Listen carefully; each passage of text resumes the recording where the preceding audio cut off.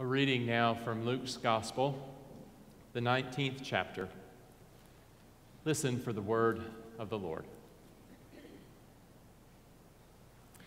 Jesus entered into Jericho and was passing through it. A man was there named Zacchaeus. He was a chief tax collector and was rich. He was trying to see who Jesus was, but on account of the crowd he could not, because he was short in stature. So he ran ahead and climbed a sycamore tree to see him, because he was going to pass that way. When Jesus came to the place, he looked up and said to him, "Zacchaeus, hurry and come down, for I must stay at your house today." So he hurried down and was happy to welcome him. All who saw it began to grumble and said, "He is gone to be the guest of one who is a sinner." Zacchaeus stood there and said to the Lord, "Look, half of my possessions, Lord, I will give to the poor. And if I have defrauded anyone of anything, I will pay back 4 times as much." Then Jesus said to him, "Today salvation has come to this house, because he too is a son of Abraham. For the Son of Man came to seek out and to save the lost." This is the word of the Lord. Thanks be to God. Thanks be to God indeed. And on All Saints Sunday, what better day to remind ourselves that all can become saints. The story of Jesus and Zacchaeus begins with the information that Zacchaeus was a chief tax collector and he was rich. Now, he was rich from using his position, doubtlessly, to exploit the oppressed Jews. That is, he was a Jew who was seen as a traitor. He was in cahoots with the Roman occupying forces. He had a position where he was allowed to collect taxes from the Jews, and he was allowed to take some of that for himself. Basically, he could finagle his way to great wealth that way, of course, at the expense of his fellow Jews. This is, friends, a conversation about justice, especially the poor and the exploited by the end of the story being repaid for their losses, when Zacchaeus has a change of heart. This is also a conversation about conversion and salvation. In that day, rabbis apparently argued about whether it was even possible for a tax collector to exercise true repentance. Rabbis argued about whether it could even be done for them. I mean, that's how vile, that's how evil and traitorous they were seen. Enter Jesus and Zacchaeus. It is indeed possible. No one is too far gone. Jesus is teaching us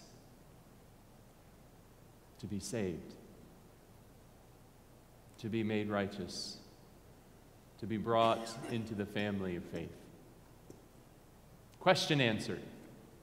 But the people don't necessarily like the answer, do they? They begin to grumble about where Jesus is going, who Jesus is spending his time with. They don't seem to like the answer because they don't like the tax collector. Who don't we like and thus maybe keep, intentionally or not, from this table, I wonder?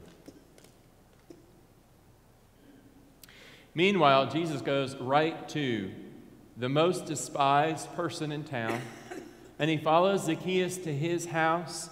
And Zacchaeus, we might believe then, follows Jesus all the way to his heavenly house.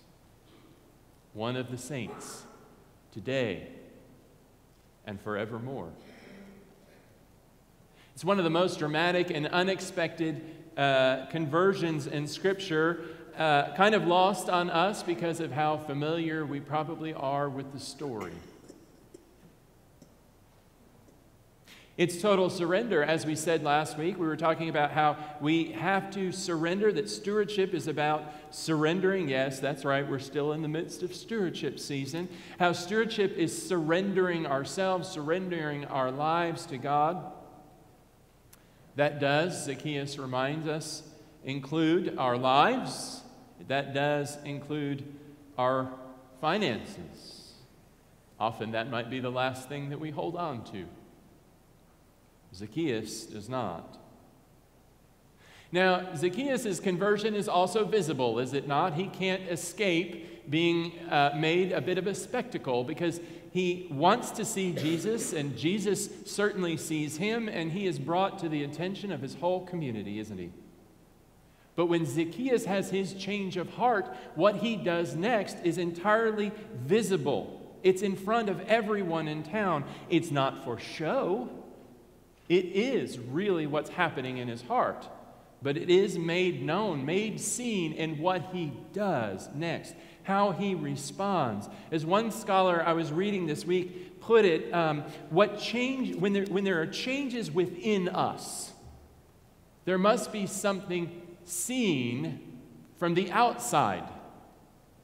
There must be an obvious outward, noticeable effect.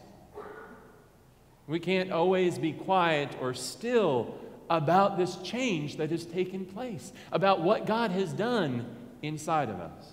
And so in that spirit, friends, today, leaders of the church, elders, deacons, members of the stewardship committee are invited to bring forth their pledges. This is 1 week before Dedication Sunday. Next week is Dedication Sunday, when the whole congregation will bring forth their pledges and their time and talent sheets. But as a demonstration today of our leaders' faith in God, trust in the goodness of God, and faith in this church and where this church is moving and heading, are bringing forth their pledges today. And so I invite those of you who have prepared to do that to come forward with me and place those in the basket. Again, we do this not as a matter of show, but more as a demonstration that we do trust in the Lord, and that we do want to set an example for the rest of the congregation to see that we have prayerfully considered what action would be visible in us in expressing our faith.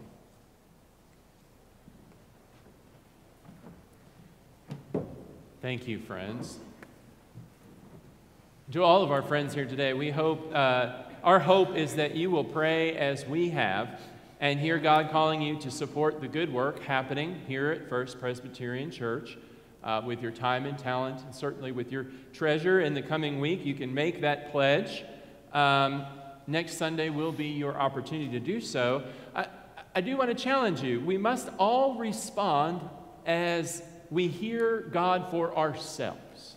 And what you write down on any piece of paper is certainly between you and God, but whatever you do, whatever your response is to what God has done for you, may it include others, maybe who previously were excluded. May it represent a surrender to God's will for you in your life. And may it lead to a visible, observable action on all of our parts. Amen.